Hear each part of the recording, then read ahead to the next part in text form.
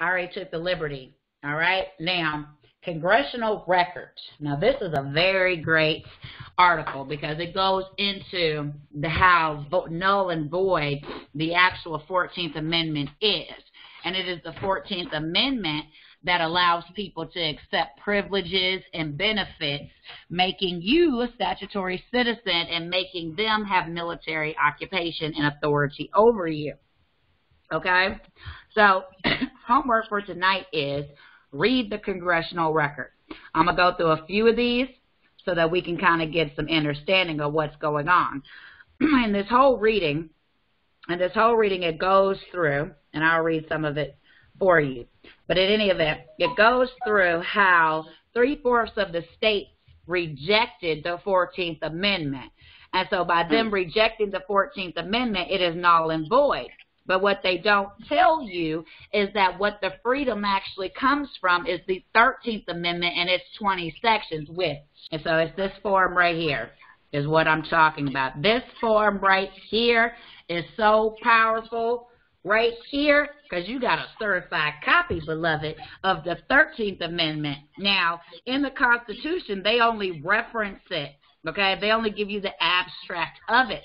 They don't want to tell you about the 20 sections of it, okay, which is very important because you want to go up under the 13th Amendment.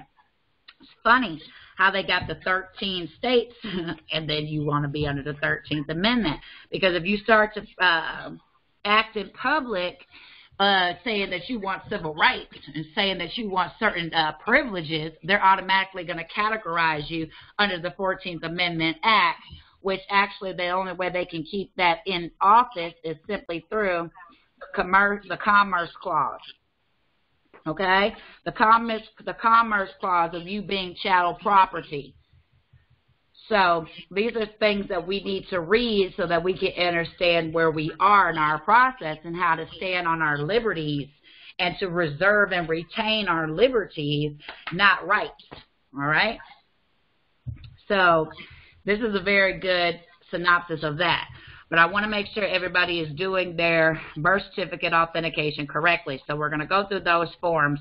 Now, first thing you want to do when you authenticate your birth certificate is you're authenticating it through the state in which you were birthed. So if you were birthed in Arizona, then you would send your birth certificate with Arizona's authentication form.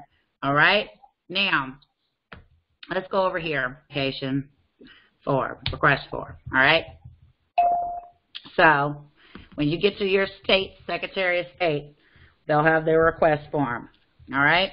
Now, when you pull this up and you print it off, you would put your birth name, right? Your phone number, and then your address. Okay? Now, order information. List the country of intended use. What country would you put here? This would be a non-Hague Convention territory country. All right? We need to get out of the territory that the United States Corporation governs. You want to be out of there. So Taiwan typically is one that everyone uses, but if you find Taiwan on that list, find another one that's on that list.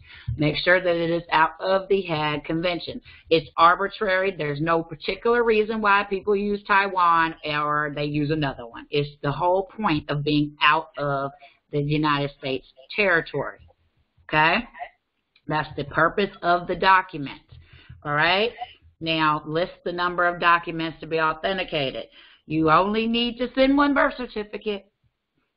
Okay? Because once you authenticate this birth certificate on the state and the federal level, every birth certificate after that one is already accredited. Okay? Now, so you would put one, then special instructions would be USPS, priority mail, prepaid envelope for return. And you would also put, since this says it's $5, $5 money order enclosed.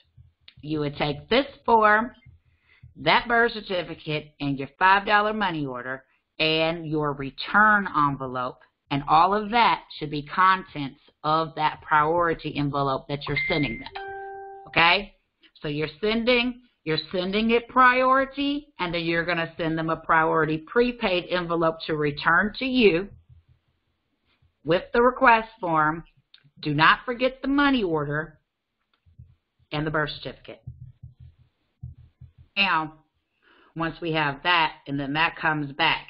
So when that birth certificate comes back, now we're over here to this form, the DS-4190 form. You would fill it out the same way. So, birth name. If you have a suffix or prefix, you shouldn't. Or you might, I don't know. If you're a junior, senior, that's what they mean there. This is optional. Okay? Put your phone number. All right? You don't need to do all that. You don't need to do that either. You see it says federal agencies. That is not for you. The country. Now, this is where a lot of people mess up. This is not where you put Taiwan at. This is asking for your information. Okay? Because if you put Taiwan there, then they're going to send your authenticated birth certificate to Taiwan. All right? Oh, heck no. All right? So you put that. Now, let's just put in your address. It says, are you retrieving this request on the behalf of another individual? No. All right, now if you have children that you are sending their birth certificates with, okay, that's where you would select that.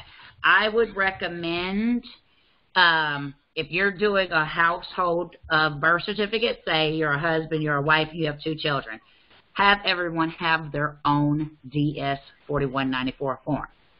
Okay, because if you're the mother and you're getting your child, then you would say yes, and then you would put your information here. All right. Now you go down, method, delivery method. All right, self-addressed stamped envelope. All right, and then this is where you would put that USPS is where it'd be. Then you put your tracking number here. All right, now. Shipping address, same as above. All right. Now, you go on down to section 4. All right. Country. Now, this is where we would put Taiwan. We have one document. Well, what kind of document is this? It's a birth certificate. All right, total number of documents would be 1. Estimated cost for federal level is $8 out of our envelope. So we should have one more priority envelope going to them, right? Sterling, Virginia. And inside of this envelope, we should have that birth state authenticated birth certificate. Do not detach it. It goes in the envelope just like that with this request form and an $8 money order and another prepaid return envelope, right? Boom. Now we send that off down the river, and that's exactly how we do the birth certificate authentication, okay?